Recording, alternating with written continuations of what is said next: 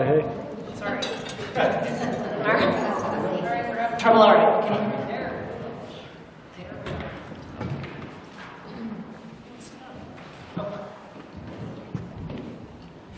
Okay. Technical difficulties. Good evening. Thank you for coming. Let's go ahead and get the council meeting started. Mr. Froelich, would you please call the roll? Mayor Pro Tem Radloff. I'm here. Councilmember Lucas. Here. Councilmember Blue. Aye. Councilmember Adelsberger. Here. Councilmember Woods. Here. And let the record show Mayor Huff and Councilmember Lavoisier are absent. Thank you. Would you all join me in the Pledge of Allegiance?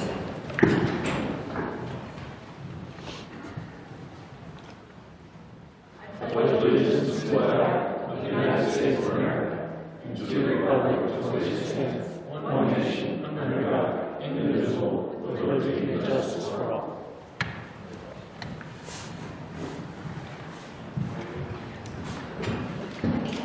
Thank you. The next item is approval of the agenda. Do we have a motion to approve the agenda? So moved. Second.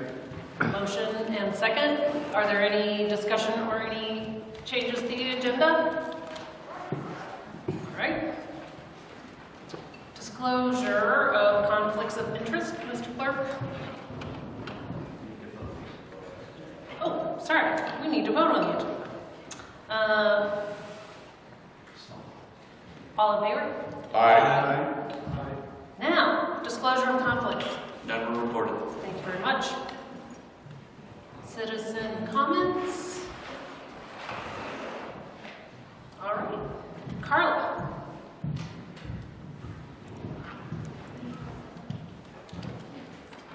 Just a reminder, would you press the red button so that we get it recorded and state your name and address for the record? Thank you. Yes, because this is my favorite thing to do. I'm Carla Kenny. I work for, my address is 792 Deer Clover Way. And I'm here on behalf of the Councilmember's Chamber. So just wanted to thank you for your incredible support for our annual banquet last month. Despite the weather, we had 120 people, many of you that showed up, and I think everybody had a great time. So I thanks to Dawn, handed out some pictures of the event. Councilperson Blue, we're sorry that we didn't get a picture of you, but we appreciate you being there. The other thing I wanted just to let you know is that we have met with Kim once, and we're looking forward to meeting with her several more times on the branding process. The Chambers, our board is really excited that we're going to be part of this process because I think that we could play an integral part, and please don't hesitate to ask us to do anything, how we can help. We're hands up and ready to help you in this process. And then we're also really excited to announce that it's kind of secret for now, but we're bringing on a new event to the Castle Pines area. The date will be June 6th, and this is as long as our board, which we meet tomorrow, approves it. But we're looking to bring a food truck event to Elk Ridge Park on June 6th.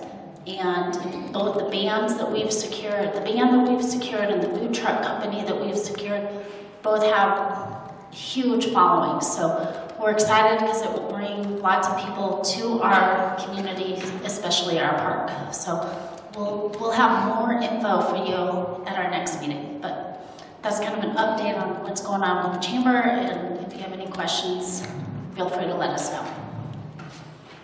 Thank you very much.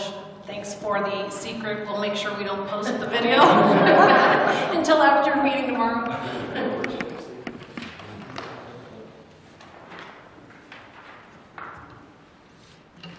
Next item is the consent agenda. Do I have a motion to approve?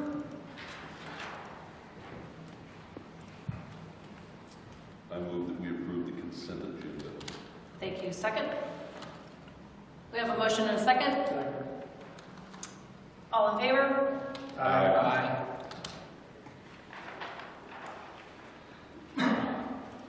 Next on our agenda, Captain Weekly, Douglas County Sheriff's Department.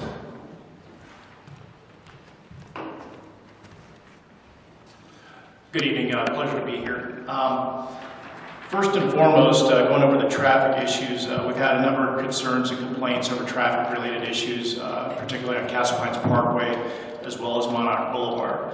As a result, last week, we put variable message boards up on Castle Pines Parkway. We did a social networking campaign to put the message out to the media that our officers would be out there doing speed enforcement on Castle Pines Parkway.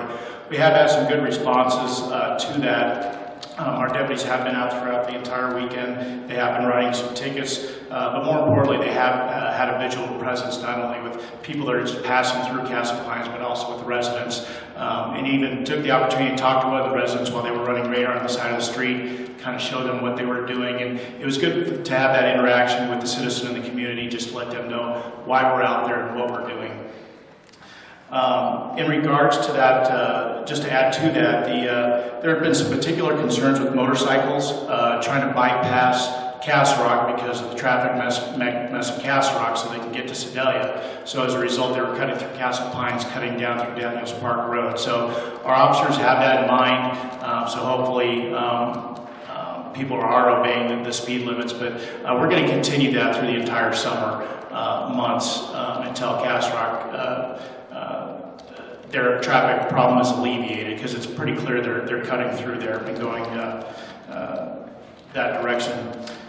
We did put a stealth stat survey over on Castle Pines Parkway, just west of Timber Trail Elementary. Now what this is a box for us to count vehicle speeds through that area. So there's no cable that's put on the ground or anything like that.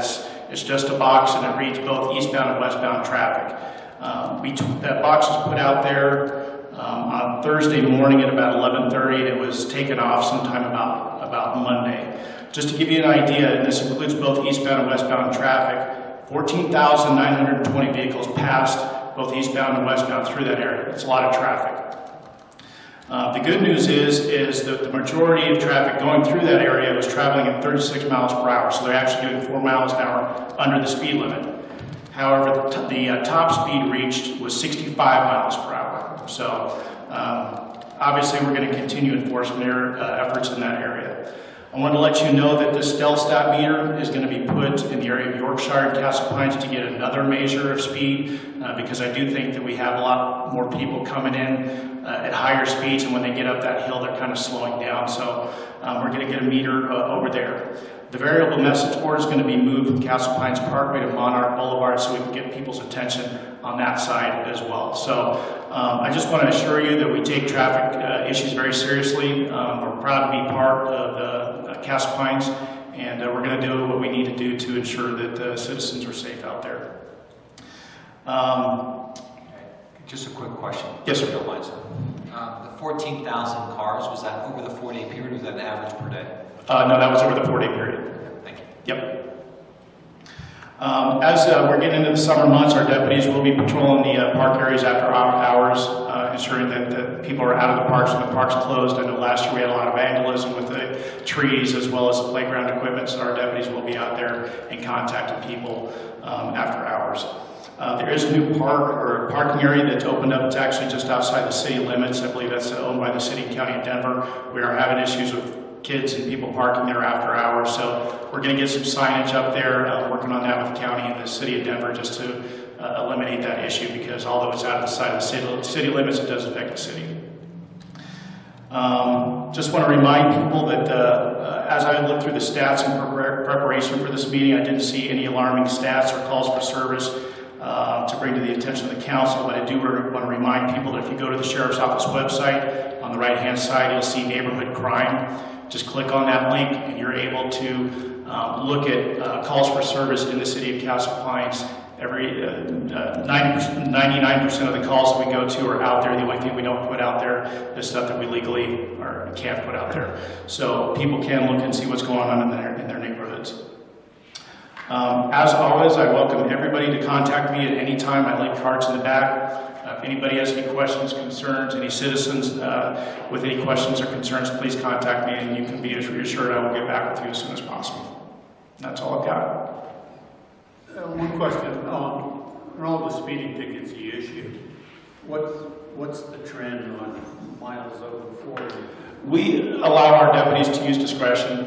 We don't mandate tickets. We don't have a ticket quota or anything like that. So it depends on how fast they're going, attitude of the driver. There's a lot of variables that go into it. I will tell you that most of our deputies will write tickets anywhere from 11 miles an hour and above. Typically, they will definitely be riding people at 15 over, but you could get pulled over as little as you know, it depends on the deputy, but 8 to 9, 10 miles an hour over. But you're probably looking at a ticket closer to 11, 12, 13, and anything above that. So, but there's a lot of variables that do go into that.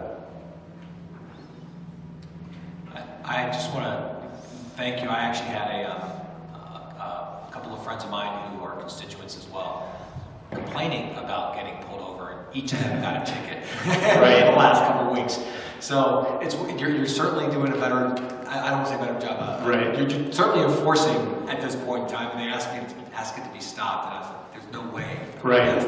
Right. There is a balance there, because on one hand we have people saying that we're not doing enough enforcement, and we have the other hand saying we're doing too much enforcement. So we try to find a balance in between there. So, but hopefully, and I don't mind saying this, is that Castle Pines frankly has a reputation that you better obey the traffic laws in Castle Pines. You're probably going to get pulled over. I'm okay with that, and hopefully people will just, if you don't break the law, you don't get pulled over. That's the bottom line. And just to be clear, I support that. Okay. I'm not asking you to do anything different. So thank you. Very much appreciated. Thank you. All right. Thank you very much. Captain. Thank you. I also want to add my thanks and say I had a neighboring constituent also note your visibility. She didn't get pulled over. She was actually running in the neighborhood. She said, "What is going on? They're everywhere." And I said, "Yes, they are." Yeah, that's good to hear. I had a couple quick questions for you. One is, what happened up there that took out our lovely crossing signal light and our light pole at the top of Monarch? That one I did not hear about, so I will look into that and report back to you. Okay, because obviously that kind of supports our stipulation that people are really traveling through at a high rate of speed. That was some point Friday night, early Saturday morning. Okay. And then the other question that I have, what kind of brought up this whole topic was the concern for our citizens and our pedestrians that are trying to cross on our lighted crosswalks. And I know that I appreciate the enforcement, but I have seen, and I guess it's a universal thing that happens in spring, that people are distracted or whatever. I have seen a lot of people blowing through the crosswalks even when the lights are on. Right. And I happen to be sitting downtown Parker, and they have the same thing going on. So is there any kind of, I know you said you kind of had a social media program going on, but is there any kind of program that goes on at the county level, or can there be one, kind of like how you guys have Stay Alive at 55 or whatever your little campaigns that you create for that? Since it seems to be a consistent thing throughout your jurisdictions within Douglas County, is there kind of a greater consciousness or a greater campaign or effort that could be taking place? I know that we had already engaged our communications firm to try to get more citizen involvement and kind of help get a citizen-led initiative to this, but since I've observed it in other municipalities, I'm wondering if there's been any discussion in the sheriff's office about kind of taking a greater, broader, more holistic look. I don't know if you've noticed the State Patrol with their new campaign, Get Your Head Out of Your Apps. Yeah. I will tell you that, and for anybody that might be listening or watching this, it's very critical that if you're running or you're walking or everything, don't assume people are going to stop for you. Because, when I was a young deputy working the street, it was easy to find drunk drivers because people would be weaving all over the road and crossing the line and everything else. Nowadays, it's people looking at their phone and not paying attention to the road. And it's very easy that the people are looking down at their phone, somebody's trying to run across the street, and we're going to have a tragedy. So I will talk to our community relations people. I think it's long overdue for us to maybe get on board with something to that effect. Right now, we don't have any particular campaigns like that, but I think it's critical and important that people need to start paying attention. And I also am hopeful that these traffic efforts that we will continue will hopefully get people to pay more attention to what they're doing behind the wheel. Thank you so much, Captain. All right, thank you very much.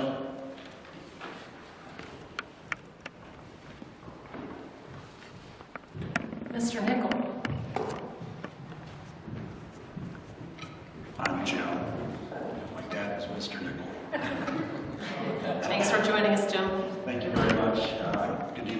Mayor Pro Tem and Council. Let me apologize first off. When Don first contacted me, I swore he said I had 3 hours tonight and I came at 3 minutes. So I'll try to shorten this up a little bit. But, in front of you, I passed out earlier a set of maps. And give you a little background on these. These were compiled by our consultant, Kennedy Jakes. And what they did was they poured over plat maps and used those plat maps to determine where facilities were at and the ownership of those facilities, therefore responsibility for maintenance. And so what you see in front of you on that first page is a series of little blobs, and those are ponds. Those are stormwater ponds in this area. These ponds are typically retention ponds to slow water down. The thing that's kind of interesting here is while the big yellow blobs belong to the district, the majority of the blobs actually belong to the HOAs. As you move on through these maps, in the next page, you will see an ownership breakdown. And what carries over through here is, once again, while the district has a number of facilities in the area, and we cover a lot of area with our facilities because we end up maintaining all these major drainage ways. But when you look at the detention ponds, when you look at the swales and channels, the structures, and then the amount of pipe that's in the ground to convey stormwater, what you see once again is how much of this stormwater system is actually owned by the HOAs.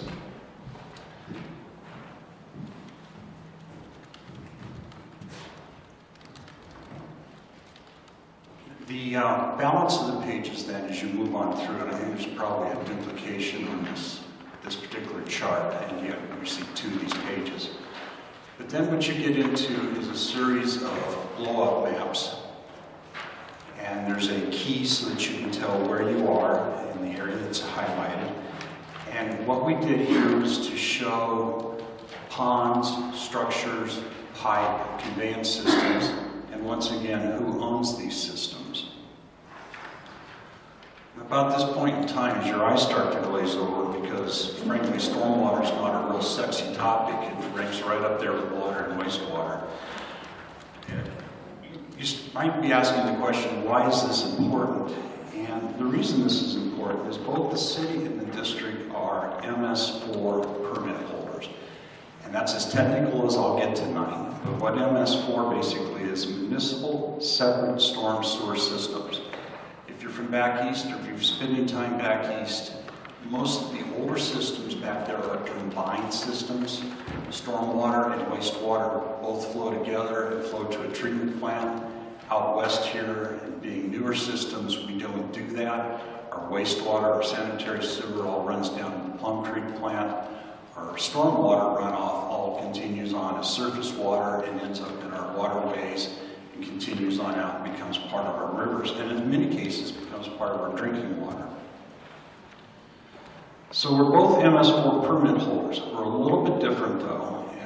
The district is a non-standing permit holder. And therefore, we defer to the city on things like construction site stormwater management, runoff control, post-construction stormwater management, and illicit discharge detection and elimination. Now, both the city and the district have maintenance programs in place, and we both know our responsibilities and requirements under our permits. But what we find, or what we believe we find, is that the HOAs and their management companies and their boards really have no idea what they're responsible for, the maintenance that they should be doing, and particularly things like spill programs. I think that became very evident, at least to our district, in July when we had a very large storm event over a 2-day period where we suffered damage, but there was also damage within many of the HOAs along the golf course, and the calls for the next couple of weeks that were coming into us were astounding, and in almost all cases we had to let people know that that was not our responsibility and that falls back to the HOA. So I also placed in front of you a couple pictures tonight. This is what we refer to as Pond 12. And if you look at the front page, Pond 12 is a large yellow blob. It sits towards the right-hand side of the drawing, just about in the middle of the community. For your reference, right there. And if you know the topography of this area, everything, probably about 90% of this area drains towards that point. That channel is actually known as Happy Canyon. And the structure that you see in the pictures is damage that we suffered both in the September 13th storm event and then again in July of 2014. Between September and July, we'd had crews actually go in, and what you don't see is on the top of the structure and behind it, there were some holes that actually opened up from the water trying to run over the structure. We had such a large volume of water that it simply couldn't pass through all those pipes. It started to build up and overtop the structure. We actually had crews come in with flow fill, which is a very low strength concrete, to try to support the structure. In the July storms, it actually washed all that material back out again. So we've determined that we need to come in and do something with this structure. We're still not for sure yet. It's under design. I have two firms working on it, Kennedy Jameson, Mueller Engineering. But we know that we're faced with about $500,000 worth of improvements or repairs just on this structure alone. So you get the sense that maintenance of these items can be very costly, and that's also a concern when it comes to the HOAs. So part of what we're working with Kennedy Jameson Mueller in the repair of this structure, we've contacted Urban Drainage, and we've also... So you're saying that it's $500,000 just for this? Just to repair thing? that. Okay. And that's one structure here in this community. We're working with Urban Drainage in Douglas County to determine how to best proceed with these repairs. And the reason for that is there's actually a master vent plan that's been developed on Happy Canyon. And it runs basically from the confluence of Happy Canyon and Cherry Creek, all the way to Cherry Creek, the creek, not the reservoir, all the way back upstream through this community. It involves Arapahoe County, Douglas County, and a number of other entities along that route. And those folks are all looking at improvements along that channel to help with the head cutting and the erosion that we see. And it's one of the things in those pictures, if you look at the one that's kind of looking upstream towards the structure, you see huge amounts of erosion that have taken place. That erosion didn't all happen over those two storm events. It's happened over time. And so along this entire waterway, there are improvements that need to be made. What we hope to determine over time is, do we, as a district, spend $500,000 improving this structure and doing what we can within the waterway, or do those funds become part of a larger improvement along the creek? That's also a possibility. One of the issues we face, though, is when you bring in urban drainage, their current standards are so high that it's not always affordable for a community of our size to make the improvements as they would like to see them. So we have a commitment to replace or repair the structure as it exists today. If those dollars are better spent with other improvements along the waterway, we're happy to do that. But at $500,000, that was a big shock to us. Our annual budgets for 2013 and 2014 in stormwater were $91,000 and $72,000, respectively, for those 2 years. And so to come up with $500,000 for this repair this year, what we've done is drawn down reserves, instituted a $30 per single family equivalent fee. We split that out, as most of you are aware now, over a 3-month period. So everybody's kicking in $30. Larger water tap sizes and commercial areas actually contribute more than that. That's how we arrived at $500,000 in fees or in funding for this year. We've also increased our stormwater fee from $4 per SFE per month to $5 per SFE. That helps a little bit this year, but more importantly, it will help us build those reserves back up and help us have that rainy day fund in the event we have another occurrence like this. And so we're faced with both aging infrastructure as well as, and I don't like the word climate change, but we're seeing changes. These 2 storm events in 2 years are very abnormal for this area, and these systems just simply cannot handle that type of rainfall. Just Jim, a question. You're talking about urban drainage, you're talking about a master plan for improvements all the way up and down the channel. Looking at the map, is the district's responsibility or financial responsibility for only that section from outlet of number 12 to the city limits, is that the end of your responsibility as a total? That's correct, Doug. Thank you. So just to clarify, to make sure that I understand your terminology. So you said we have a commitment to repair. Does that mean the board has voted on that event needs to be repaired? That's in our approved budget. Okay.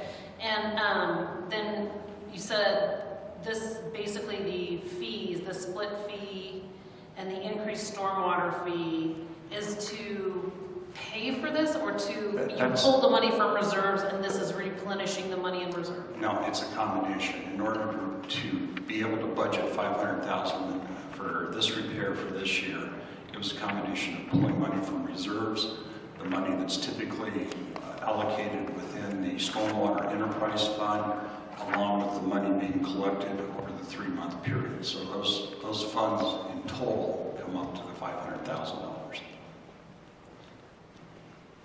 So next year we start off with no reserves, and we start building the fund once again and collecting our monthly fee at $5 per SFE per this year's approved budget and fees. Are there any grants available or anything, Jim, from CDPHE or other ways that might help? We looked in that right after both flooding events, and all the grant money has gone up north where they got hit even harder. That's one of the first questions we asked is, what can you do to help us? And they basically said, get in line, and by the way, we're out of money. So. And Jim, just to clarify, so you took the money out of the reserves, you instituted a $30 fee per household, which is $10 per month for 3 months. Correct. And then you increased the stormwater fee from $4 to $5. That's correct. So is the $4 to $5 increase part of the $500,000 throughout this year? It is. Okay, and then so in your fiscal year is calendar year, right? That is correct. So come January 1, that $1 fee increase will start replenishing the reserves. That is correct. Got it. Along with the $4 that was already instituted. Oh, that already goes into the reserves already? Well, it went into that enterprise fund. With your $90,000 budget or whatever it is pre. That's right, but what we've done is drawn reserves down to basically zero. And what did your budget this year for? Obviously taking the $500,000 out. $500,000. So the 590, or is it just 500,000? 500,000. Oh, just straight. We've got enough to make this repair, and that's tapped. Got it. And so, how are you going to cover the other potentially $75,000 to $90,000? Good question. Good luck. Well, probably a little less cleanup and a little bit less maintenance on other items this year. Okay. That's only have so many dollars to go around. You got to prioritize somehow. That's right. And this structure is important because if there's a trail that crosses over the top of it, if we were to lose that, then we lose the pond. Another storm event comes along. There's increased flooding that goes along with that. It needs to be taken care of. And so when do you expect those repairs to be done? I would suspect that we will come out of design probably late July, a bit in August, and start this work in September then.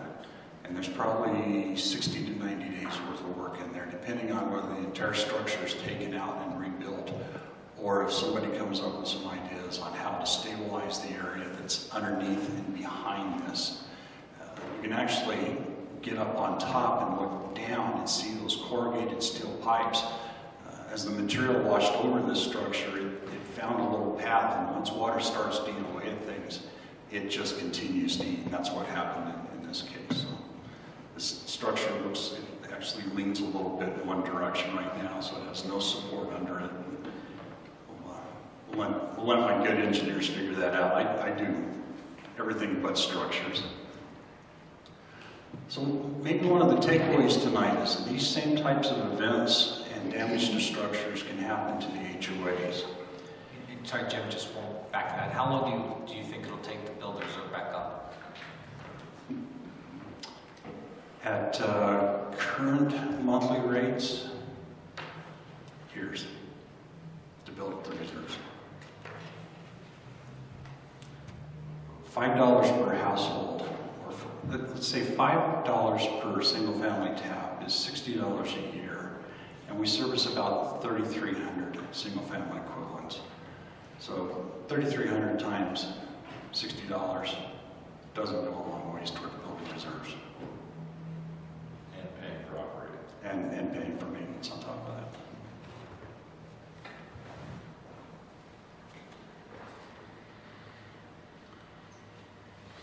So, knowing that the same type of thing can happen to the HOAs, and knowing back last July how little information was out in the hands of the HOAs and their management as to what their responsibilities are, Brad and I, about a year ago, tried to energize this community and ran into a little bit of a brick wall. But I'm here again tonight, as part of tonight, to suggest that it's once again time for the city and the district to attempt to work together. You have very good staff. I'm volunteering my time. And I'd like to see if there isn't a way that we can reach out to the management companies and the HOA, whether it be at an open house or some sort of educational forum, or if we have to go door to door and buy people cups of coffee. But we need to get the message out to these folks what their responsibilities are. We have the resources to handle $500,000 in repairs. If that had occurred to any one of the HOAs, I seriously doubt that they would have that type of funding available. And now you've got the same types of problems that we face if we don't make those repairs. These things tend to kind of snowball on you. So I guess in wrap up tonight, if there are any other questions, I'm happy to take those. But I would hope council might provide staff some direction to allow us to once again start to work together and figure out how best to get this information out into the hands of the HOAs and their management teams. Thank you. Thank you, Jim, and thanks for addressing that, because that was one of the questions that I wrote down. Is like, I don't think my HOA probably knows what their role is or what their responsibility is. So. You know, stormwater is one of those things that until we have a flood, nobody thinks about. Water's a little different because if you turn on the faucet and it doesn't come out, you know immediately something's wrong. You flush the toilet, it doesn't go away, you know something's wrong. But stormwater, these systems just sit out there, and we've got a beautiful green belt, and the water runs through it, and I'd say 99% of the people never think about the fact that that's there for a reason. That's to convey all the storm runoff when we get these big events. Hey, Jim, just one quick question, being a Forest Park person. Yes, sir. You own a lot. Yeah. I love the fact that I think I'm the winner of the lottery. Yeah. And that actually was my question. I see they're all red. So none of the retention ponds, storm ponds in Forest Park were on the golf course, because some of them appear to be on the golf course. Those are all Forest Park responsibility, not the Ridge? That's correct. As we looked at the plats, those fall to your responsibility. Okay. I think I think that would be a surprise to some of the people in the Forest Park HOA. Maybe not anymore, but it would have been a while ago. And I see Brad shaking his head at me. Cindy Brockmeyer knows. She doesn't know now? She does know. Okay, good. And if you'll flip towards the back, use the little key, you'll be able to see exactly in the blow-up sections what all is yours. Congratulations, you're a winner. Thanks. Jim, I'd just like to thank you. Can Committee, Jenks, and everybody who put this together. It's a wonderful document. Obviously, it's going to take some time to look and digest it. I just kind of did the count, 20 different colors, 20 different ownerships. I'm going to go out on a limb and I'll say that I believe council will support the effort of the city and the district to work together to educate these folks, especially looking at the number that we have here. And if council's in agreement with that, I think we'll get the two entities together. Jim, I don't know if your communications firm has any ideas, and if Slate Communications and ours might have some ideas, and maybe we can get everybody together and start brainstorming. I think that's a great idea. We're actually between communications firms right now, but hopefully in the next 30 days I'll have somebody back on board again.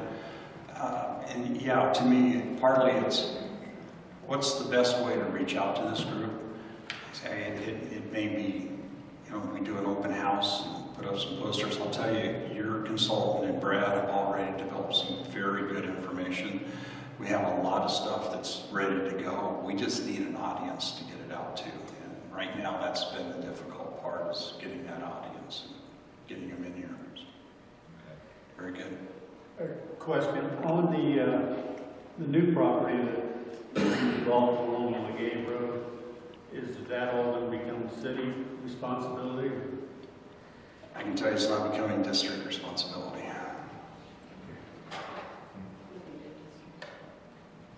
It'll be the Metro District, not this Metro District. Their Metro District. Thank you. Yes, sir. So, I'm sorry, just a quick question. So they don't have an HOA in there? It's going to be a Metro District? They probably will, but. Okay.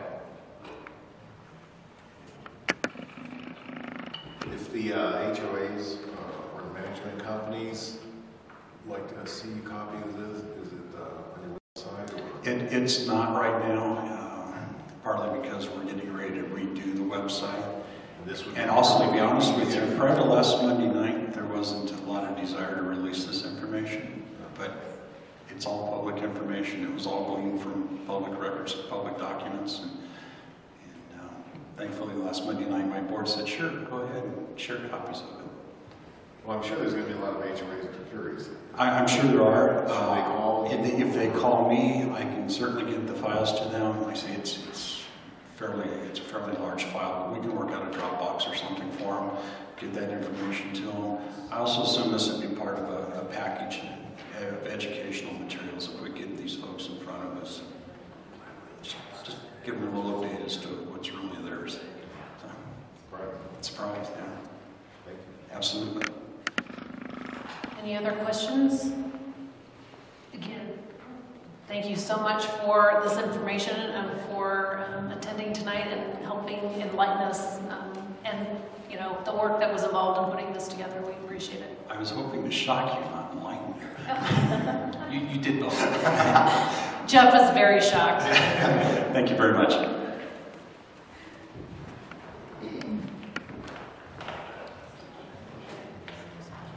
Next on the agenda is our statement of expenditures. Move to approve the statement of expenditures. Thank you. Second. Thank you. We have a motion and a second. All in favor? Aye. Any discussion, questions? Okay.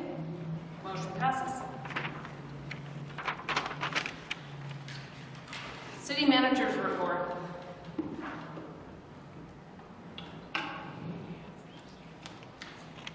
Actually, really, I don't have anything to report as far as the ongoing things happening in the city. I think Captain Weekly gave me a succinct update as far as law enforcement goes.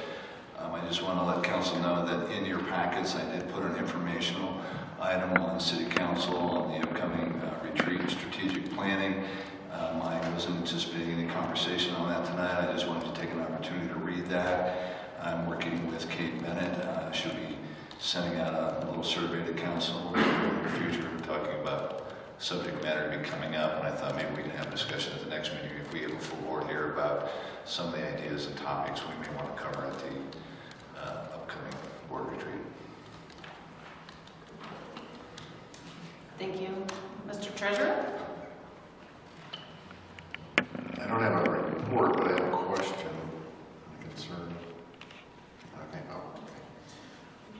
Since a big part of our budget is the roads, and more roads, I've noticed, especially with this, between the Castle Rock nightmare they're doing down there, and also over on Santa Fe.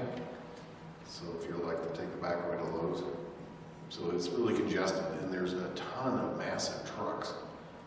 And they're taking Castle Pines Parkway and the shortcut to Santa Fe.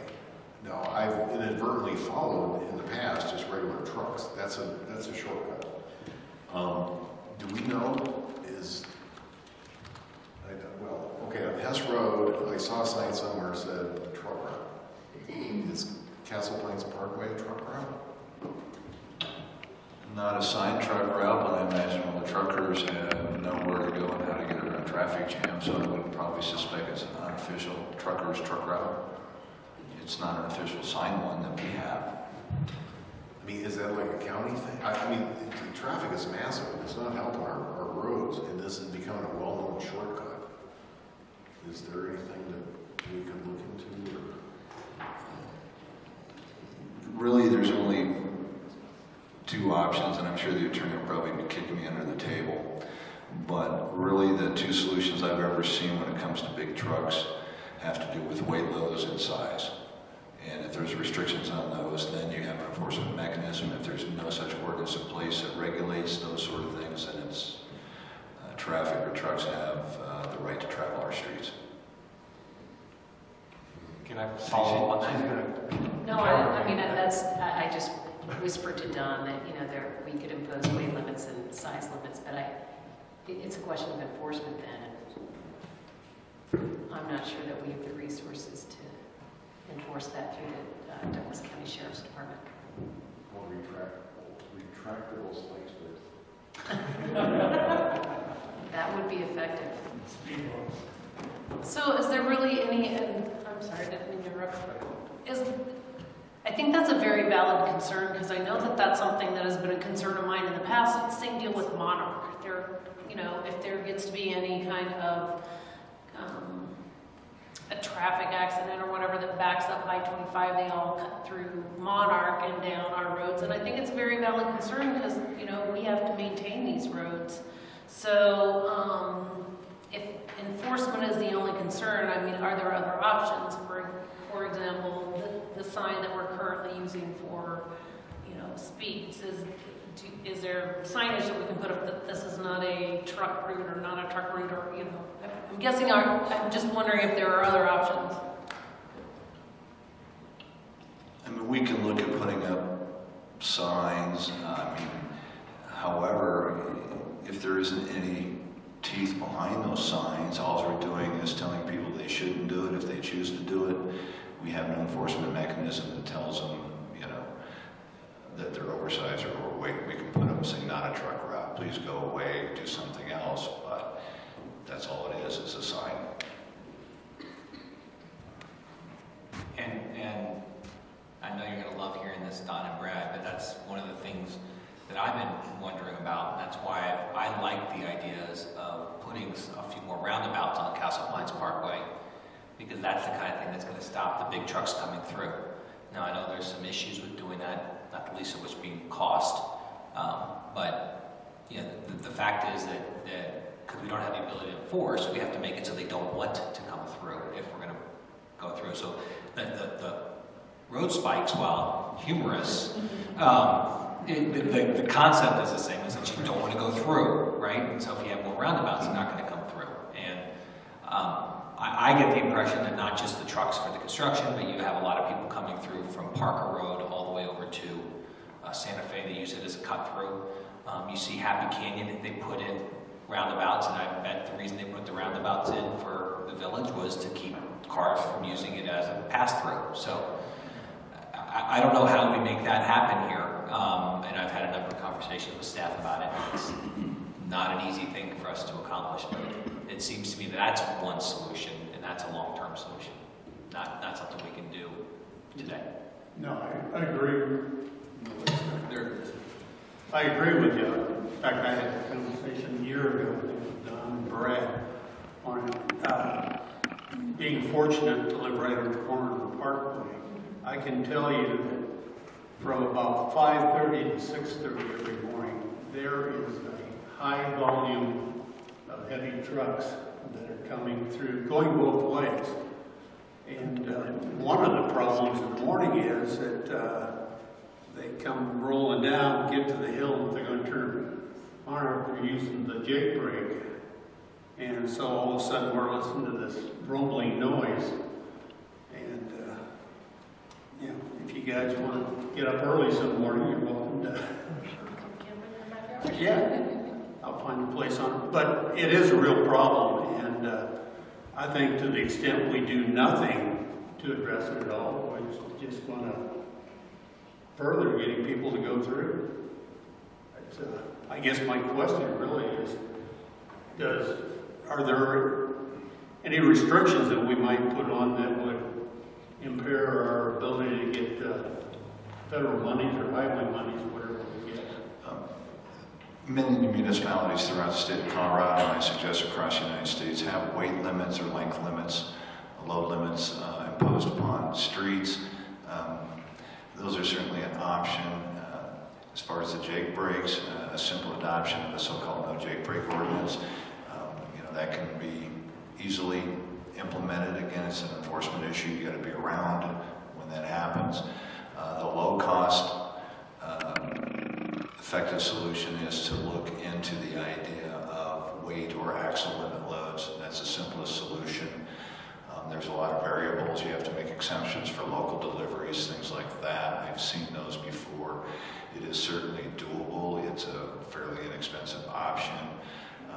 If council wants to go that direction, we certainly can research it, look at it, and if council wants to adopt it, we can, with the knowledge that there has to be, if you may, a grace period for enforcement, where it's just information to trucking companies, stopping those on our streets and letting them know those rules are in effect until we put the hammer down on those guys.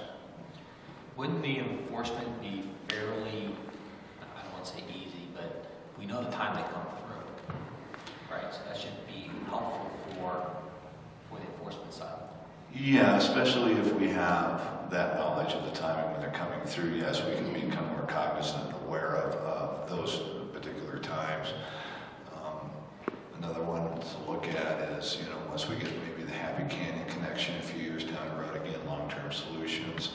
We make some of the improvements. We look at the north-south connection between Hess Road and Crowfoot. That might become another side of the issue where they go there. So there's a lot of long-term things that may come into play, but the short-term solution would be weight and length limit loads. So what I'm hearing is that it's definitely a concern of, it seems to be the majority of council. So to accept it as a foregone conclusion that there isn't anything that can be done about it is not the consensus. I think what I'd like to see is, staff that come back with us about some different options on how we might be able to mitigate this issue, because it's a concern of all the elected officials. So We'll take a look at the enforcement side of it from the regards of weight and size limitations. So there's two easiest ones, low-cost ones to take, and so we'll work on that. And it may get into traffic code or whatever, but if we know what time in the morning that this is happening, and it's not coinciding with the traffic that we're trying to get out of the city, if they're coming this way, maybe there's a way that we can make it less attractive, because they're going to have to sit at our lights a lot longer to not make it worth their time. I mean, maybe I'm just suggesting there may be other ways to deter, discourage the behavior that we don't want. And it won't be a solution, but another option is is this for Castle Rock development? Is that for the project that they're doing? It's along Santa Fe. Is it in Castle Rock? They're avoiding the construction on Santa Fe, because Santa Fe is down the flyover that they're doing. And I think the trucks are actually part of the meadows. I think the issue is that the bridge going over Santa Fe, these trucks are part of that project. I think. Okay. I don't know for sure, but I think that's part of what's going on. So we could reach out to Castle Rock and say, did you implement or require a truck route for these new developments? And if not, let's try to work together to come up with a different truck route that they'd be required to follow that doesn't impact neighborhoods. A lot of that traffic, goes through, it goes all the way across Hess. There's a tremendous amount of development going on to the east of I-25 between Lincoln and Hess Road. And I do know for a fact, having got up early one morning and sat down at the little park at the end of the parkway, of that traffic coming through and watching Paul's on it, and it just goes right straight on through. So. Just sitting here scratching my head, trying to figure out how to be helpful. Not much came up, but let me ask a couple of questions. One thing, when we were off looking at the pavement index, we learned that our roads had different thicknesses of pavement, and that was designed for longevity and whatnot. So that does argue for weight restrictions, very much in keeping with how the road was designed. On the other hand, if you really want to get somebody's attention, can you impose a toll?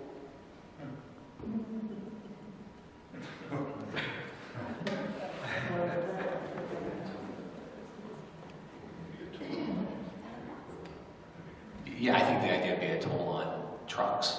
Well, you do it by axle.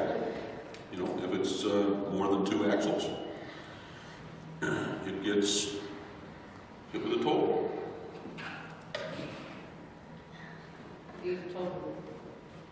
No, the same thing as you have. Same thing as you have on E470.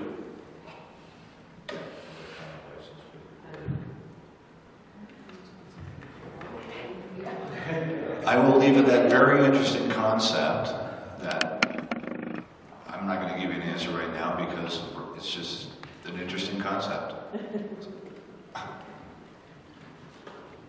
And just to follow up on my comments earlier, the Downtown Colorado Inc. study recommended a roundabout at kind of between Montessori and the Walgreens. Yeah, right on. It with the realignment and all that stuff, and I don't even know where we are in that whole discussion of that stuff, but that might be kind of a long-term thought process.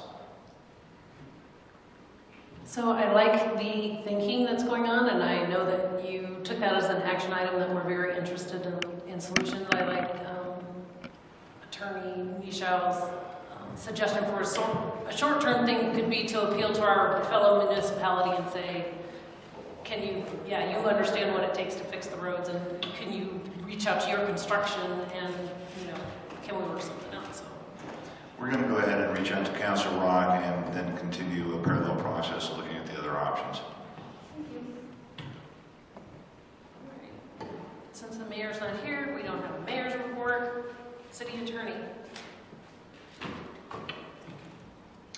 I don't have any legislative update this time. I think I'll maintain that at the once a month update on legislation that's pending. I am also finalizing a memo to you, Council, on the issue of stormwater regulation and enforcement and the parameters of our MS4 permit in relation to the non-standard MS4 permit and other pond owners. And wanted the benefit of Mr. Nichols' presentation this evening before I finalize that. I don't think it's really going to change anything. It's not very complex, but I'll be forwarding that to you as well under confidential attorney-client privileged communication, and I think that's it. All right. And before we close, do a quick round the table for the council member reports. Rex, Ward 1. Nothing here. Thanks. Mr. Bloom. We will be having a public hearing on April 14th for the CenturyLink franchise agreement. So that'll be before us all on the 14th. Otherwise, I don't have anything else today.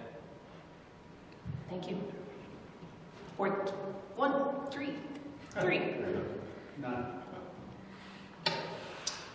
Just one thing. Some time ago, maybe last August or so, one of the meetings, one of my questions was, is there one place that the residents can go to get information that overlaps our various entities?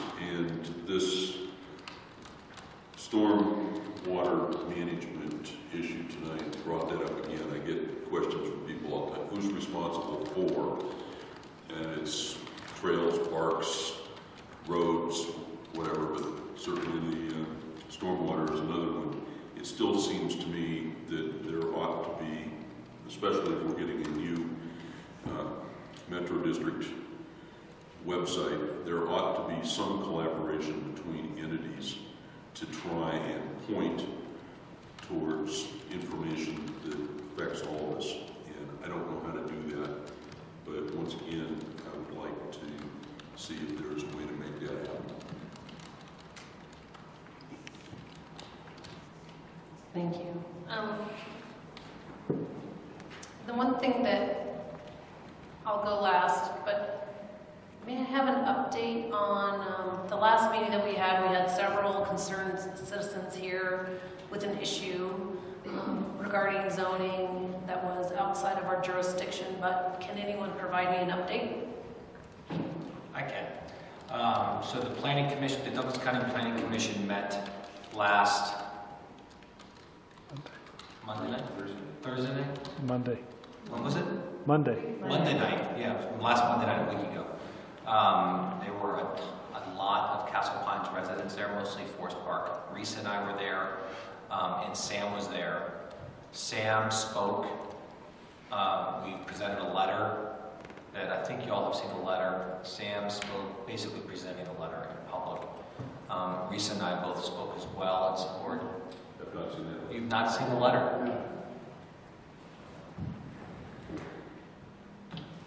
We'll get it to you. It was a short time frame to turn around that letter and get it out, so we just had the board, 2 people took a quick look at it, and we got it out. So, my apologies, but time frame, so we'll get it to you. So my apologies. We reviewed it. They asked us to review it.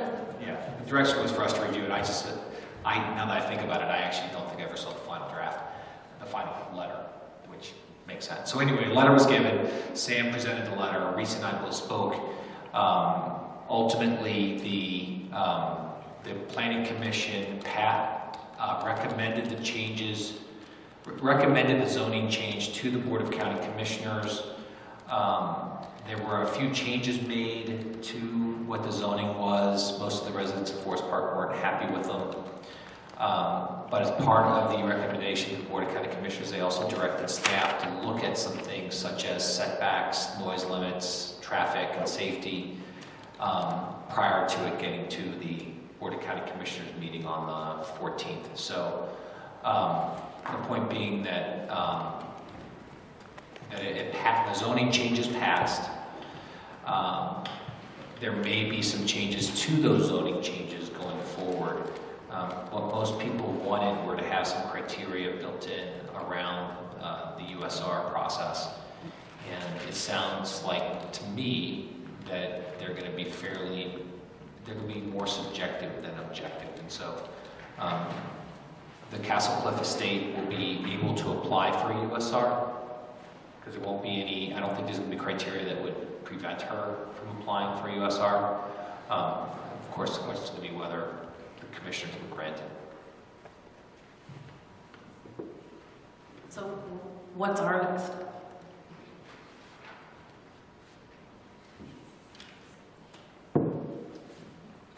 I think we've kind of done what we should do, which is present a letter to the Planning Commission. I guess we could revisit the letter and see if we want to give it to the commissioners, the Board of County Commissioners, but it's in the packet that's going to go to the Board of County Commissioners. So to a large extent, we've lodged our concerns and addressed the issue with regard to the zoning amendment. So I would recommend that we not do anything else at this point. Like we said, we've had that, and so I think that at this point we've kind of done what we should do.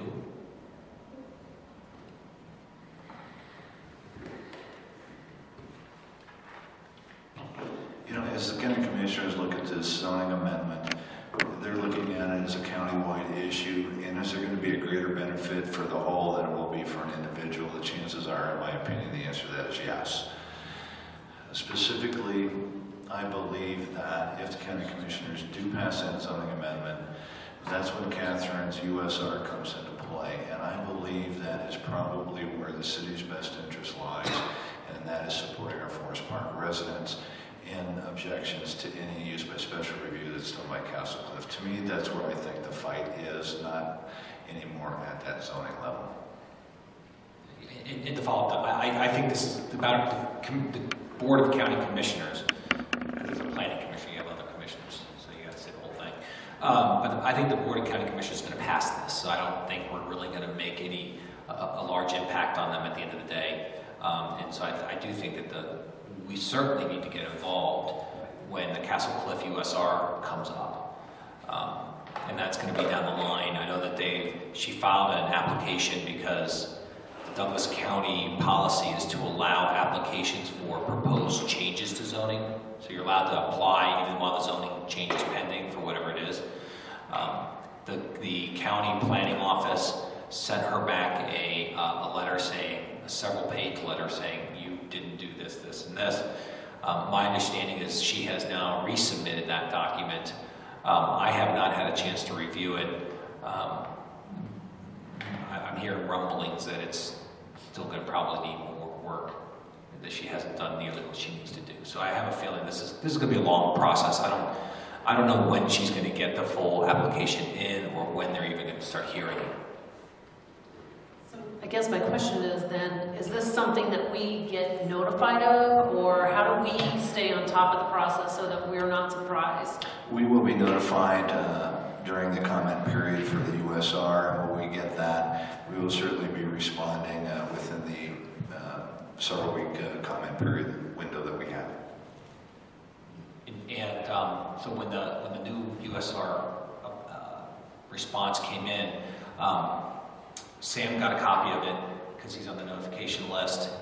He communicated with, or maybe Risa communicated to him with, I can't remember the woman's name who runs the Master Association. So there's coordination going on. So we will know, even though we're supposed to get it, for some reason we don't. I'm sure we'll hear about it from the Master or from the Forest Park folks. Thank you very much. And with that, have I overlooked any other agenda items that anyone would like to address? And are there any other questions, comments? If not, may I get a motion to adjourn? Second. All in favor? Aye.